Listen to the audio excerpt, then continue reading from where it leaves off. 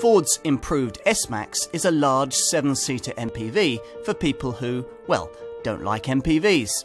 If you think that sounds like a contradiction, then you clearly haven't driven this car. It's a curious concept, but it really works, which for family motorists still wanting to live life to the full should be a breath of fresh air in an otherwise pretty dull sector of the market. Owning an MPV isn't supposed to be one of life's memorable experiences. A people carrier is a grudge purchase, something you need rather than something you want. Or at least it usually is. When Ford introduced this S-MAX back in 2006, they pioneered something quite different. Here was a car you could genuinely look forward to driving. A car as happy on the return from the school run as it was fully laden with 7 passengers on the way there. Practical in every way then, as well as being well built and affordable to run. In short, there wasn't much wrong with it. Well, all right, there were a few things, and most of them resided under the bonnet. The 138 brake horsepower 2-litre diesel that all the press raved about was fine, but it was pricey, leaving the much inferior 1.8-litre TDCi diesel as the only option for many buyers, a unit with origins going back to a 1984 Fiesta. And the petrol range wasn't much better.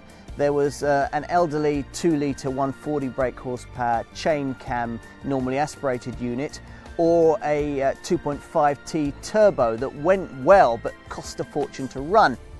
Now, Ford's attempts to sort this out have bought us an all 2-litre TDCi engine range with a few eco tweaks, plus, perhaps more significantly, a clever high-tech 2-litre EcoBoost turbocharged 2-litre. All of which ought to put the finishing touch to a very complete family car. But is it? Let's find out. If you really don't want a large people carrier but absolutely have to have one, then it's difficult to think of a better way of spending your money. The fact that Ford has its marginally more practical Galaxy 7-seat big MPV to satisfy families simply looking for the most sensible way of getting from A to B with 7 seats leaves this car free to be something that's quite unique in the big people carrying sector. A good looking car, dynamically capable enough to reward the enthusiastic driver. Other people carriers feel vaguely pointless if you're alone in them on the move, but this one shrinks around you and encourages you to take the back way home, particularly if your vehicle comes fitted with the optional dampers and sports suspension that make this S-MAX the car it was really designed to be.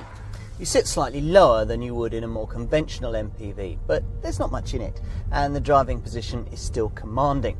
And you don't have to drive very far to begin to appreciate this Ford's many attributes. There's a degree of steering feel that tells you what's happening under the wheels, for example, which is pretty unusual in this class of car. And that encourages you to corner harder, at which point you realise that there's a surprising amount of grip.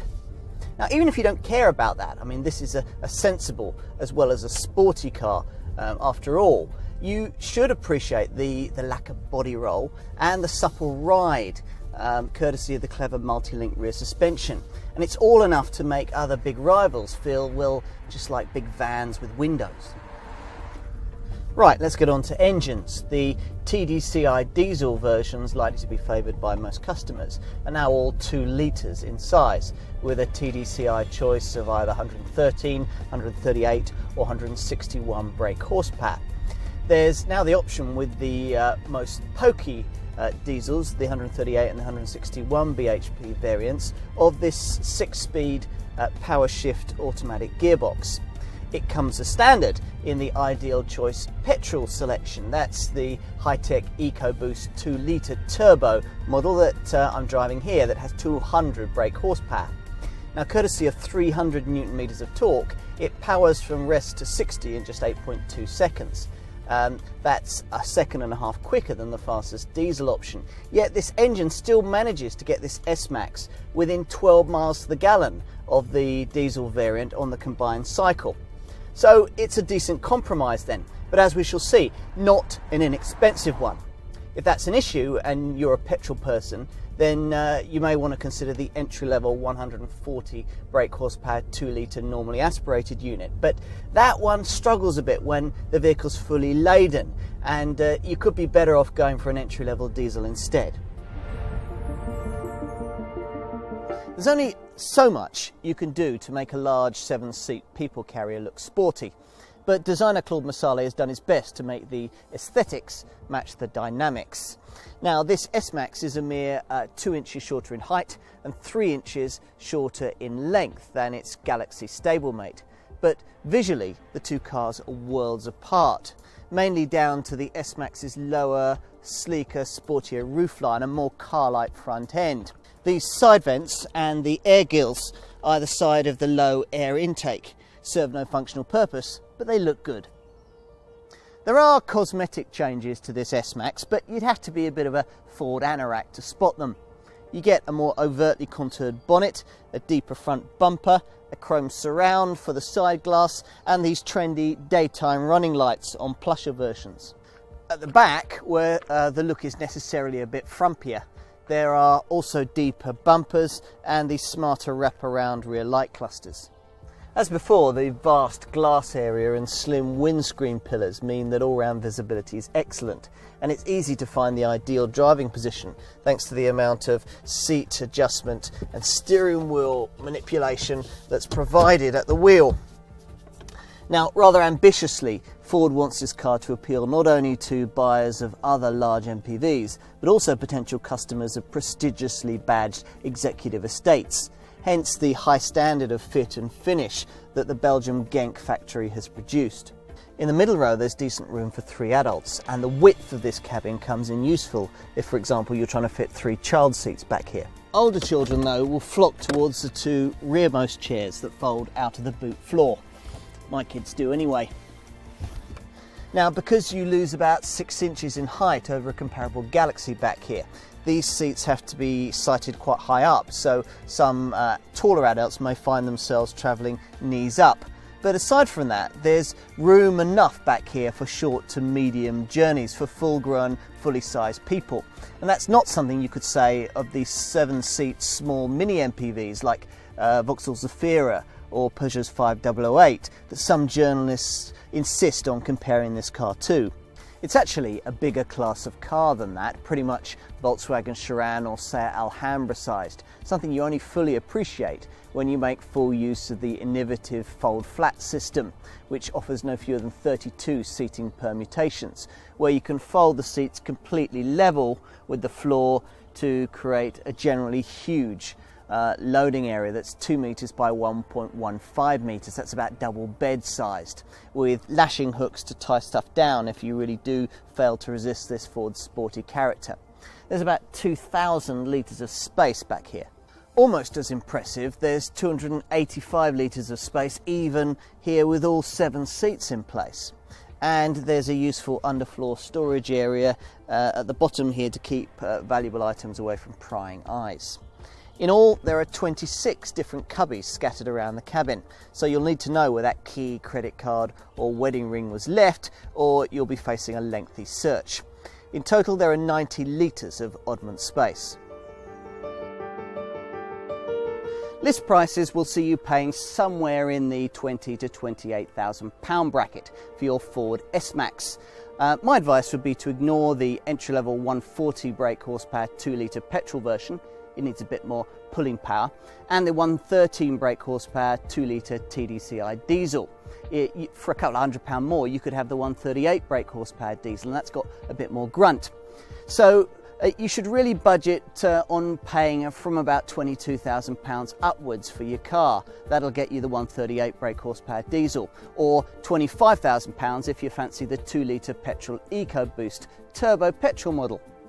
Now, these prices are around £2,200 less than you pay for a Ford Galaxy with exactly the same engines under the bonnet. In terms of rivals, well, there aren't really any. There's nothing that quite has the same mix of sportiness and practicality that this one does. You might save yourself a little if you go for a frumpier large MPV, but you'll certainly save yourself a lot if you compare this car with a sporty executive estate. One way or another, you'll almost certainly be buying a 2-litre Ford S-MAX. The only question is which one. Petrol buyers will want to stretch to this 200 brake horsepower 2-litre EcoBoost unit in preference to the entry-level 140 brake horsepower 2-litre normally aspirated petrol power plant. For diesel buyers, there's the choice of 113, 138 and 161 brake horsepower 2-litre TDCI units. Whichever version you choose, you should find it to be well equipped. Standard kit runs to dual zone climate control, front and rear parking sensors, Bluetooth compatibility for your mobile phone and all-round electric windows. This colour touchscreen information system is a pricey option. Safety-wise, there's twin front and side airbags plus a driver's knee airbag, and you've got curtain airbags for the first 2 rows of passengers. Anti-lock brakes and ESP stability control, well, they're both standard. Then it really depends on the version you choose or the option boxes you tick, but there are a whole host of other features that could come specified to this car. There's hill start assist to help you at uphill junctions, tyre pressure monitoring, run flat tyres, then the ACC adaptive cruise control with FAE forward alert and collision mitigating by braking. Plus, for extra peace of mind, there's the blind spot information system borrowed from Volvo, which alerts you if you're about to change lanes in front of another driver. Combined fuel consumption figures for the Euro 5 diesel models are all pretty much the same, ranging between 47 and 49 miles to the gallon. CO2 emissions, that'll be somewhere between 152 and 159 grams per kilometre for those cars.